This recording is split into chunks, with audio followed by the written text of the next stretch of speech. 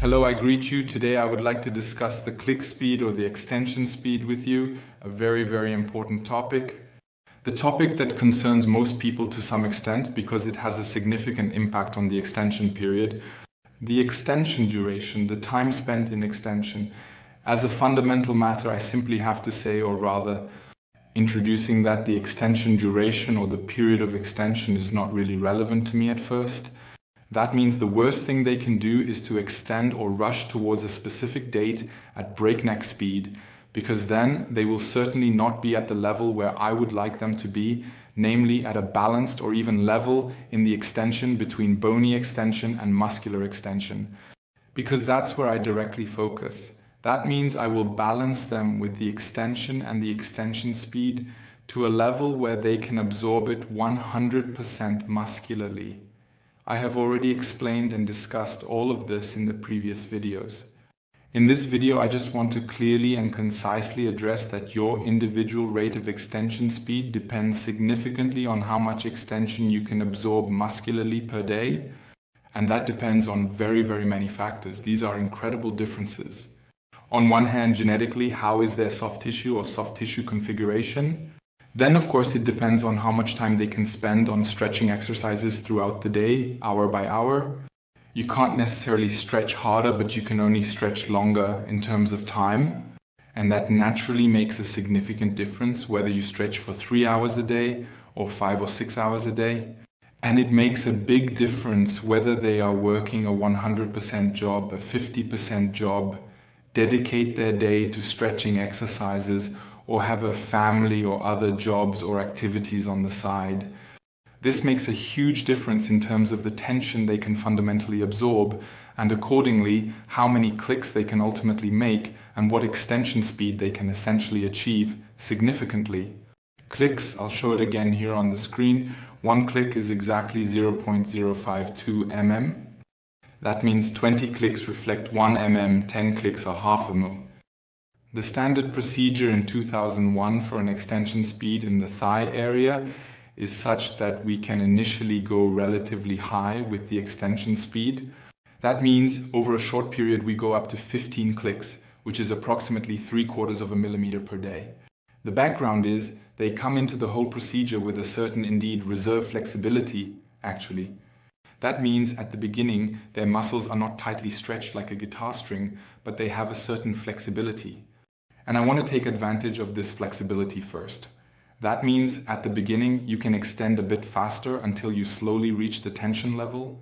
However, the tension level will appear relatively quickly, especially in the thigh area. So after the initial phase, we reduce to an extension speed of 0.5 mm per day. Because I don't want them to rush into the tension phase at a very high speed, so to speak, but rather they should be gradually introduced to it in a controlled manner, in order to ensure a smooth transition. If they get in there quickly, it can rapidly lead to the development of muscular deficits in a timely manner. And compensating for these muscular deficits is practically impossible during the extension period because new tension is added every single day. That means they would then have to start releasing more than 100% of the preload, and that is nearly impossible. That means, especially in this phase when the tension arises, they must remain upright, the legs must stay nicely together, and when they feel the tension, or rather in the tension phase, approximately 1.5 centimeters in the thigh area, and then want to increase the speed, that is absolutely no problem. Then we slowly and gradually and incrementally increase the speed, generally 1 to 2 clicks per week, because the clinic of increased tension, that is the clinic of more clicks, always takes approximately around 4 to 5 days until they can also feel it muscularly and physically as well. And the same applies when they reduce. If they notice they have too high a speed, they can't cope with the tension and then reduce the click speed, it will also take 4 or 5 days until they feel some relief and consequently feel less tension. In general, this is typically what happens. That means any change in the click speed has a delayed and noticeable effect on your clinic. I have to honestly tell you, 80 to 90% of my patients feel wonderfully comfortable with an average click speed of 10 clicks, 2021 plus or minus 2 clicks per day throughout the entire extension period. That is approximately the speed range between approximately 0.4 and 0.6 mm per day. At that point, most patients can walk well, they can reduce their pain medication, they sleep well at night, and then it is not a problem at all to endure the extension period over a longer duration. In the end, it doesn't make much of a difference, maybe a week or two afterwards, whether they extend by half a mm per day or 0.6 mm per day.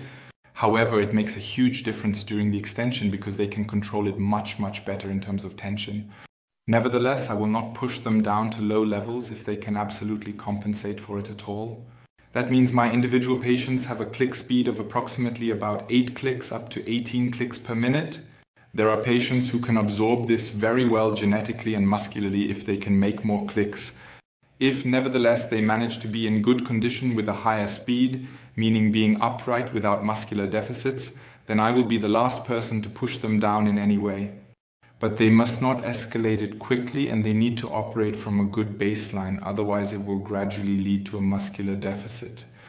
Otherwise, if they want to stay at a safe level, a click speed of half a mm per day has proven effective.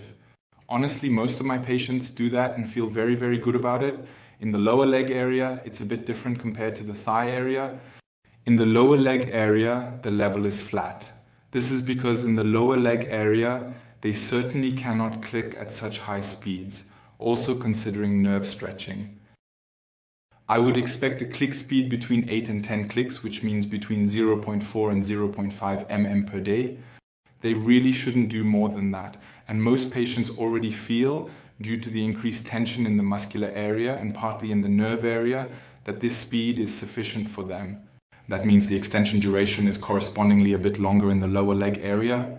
But these are the guidelines I would follow. I would definitely advise against calculating with 1 mm per day. I find that much too fast for the majority of my patients, much too fast. I would initially base my calculation on an extension speed of half a minute per day. I would not set fixed times for the end of the extension period at this moment. I don't want my patients to feel pressured if they realize they can't maintain this extension speed, because that would be the worst. And I would then first calculate with the half mm, so you are always on the comfortable side within the extension. Thank you very much.